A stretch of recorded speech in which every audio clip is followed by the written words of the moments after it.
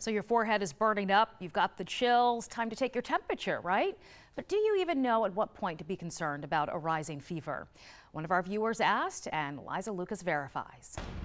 When I was younger, we didn't worry about someone's body temperature until it went over 98.6. Now we need to worry about it when it's 100 or 101. Why is that? Let's verify with Dr. Sujatha Reddy. And to be clear, what we're talking about pertains to adults, not kids. 98.6 is considered the normal temperature for adults. Having said that, it can vary over the course of the day. So a normal body temperature for people can be anywhere from that 98.6 plus or minus a degree, while a real spike signals something going on in the body. Fever is a normal response to infection. All the things your body is doing to fight an infection elevate your core body temperature. But here's the thing, when we researched when to be concerned by a fever, we found a range of numbers from sources like the Mayo Clinic and Harvard Medical School. Dr. Reddy breaks it down. Temperature itself is not always the absolute. You could have a lower temperature but have other more serious symptoms and you still need medical attention. But a low-grade temp is going to be right around 100, and that's more common with